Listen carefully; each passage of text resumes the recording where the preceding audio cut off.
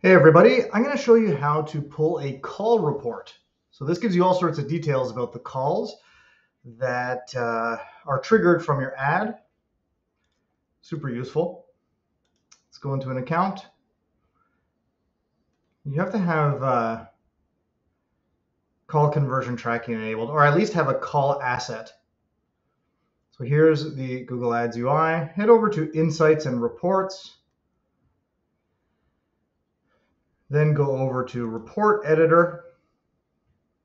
Okay, and then go over to, actually, we can probably do this from the template gallery. Let's have a look. Yep, call details should be okay. Okay, let's make the date range the last 30 days.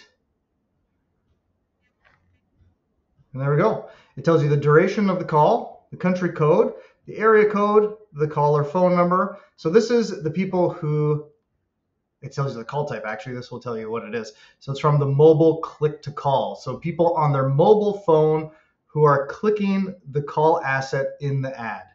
And this is the campaign it's from. Okay. You can then do a bunch of things. You can save it and then link to it. What I like to do is download it as a PDF. I'll show you what it looks like afterwards. It says preparing report, download, and this is the output.